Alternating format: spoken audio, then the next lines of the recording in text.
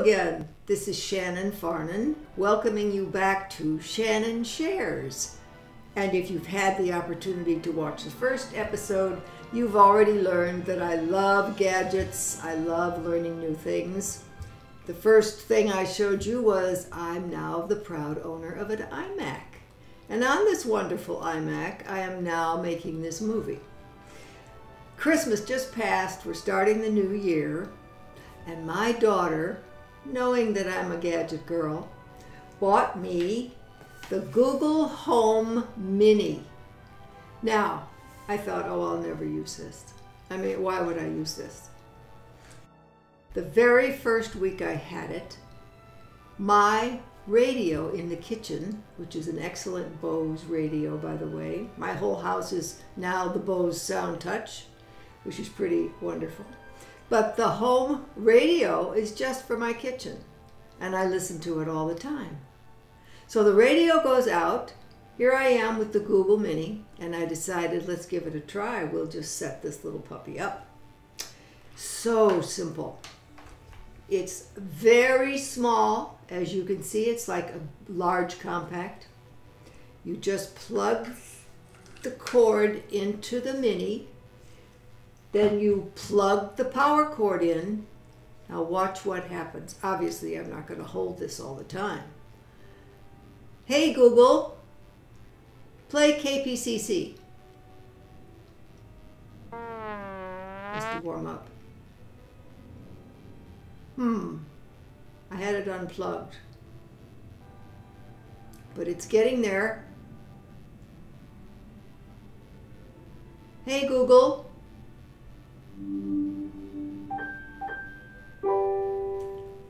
Little bells means it's come online. What do I know? You plug the cord in, you plug the power in, and then watch what happens. Oh yeah, you have to download Google Home, an app on your phone. Hey Google, play KPCC. Streaming 89.3 KPCC from iHeartRadio. It's time for the United States to take a harder line. Hey Google, stop. Is that wonderful or what? I think it's pretty wonderful, and since I won't have my radio back for about 3 weeks, it's going to get a lot of use around here. Now I have one more thing to show you, which is just such a good gadget. This is a telescoping magnetic pickup tool. Okay? Small, sort of like the size of a small screwdriver.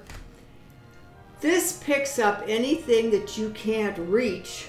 How many times have you dropped your keys in the car, etc., etc., by just pulling this wand out and then putting it in where you're trying to get something out. I did come up with even a better feature for it if they want to work on it. And this is made by Pittsburgh. Make a few different sized heads. Wouldn't this be great to actually put down a sink drain if the head was small enough when you've dropped whatever you've dropped, which is probably a piece of jewelry?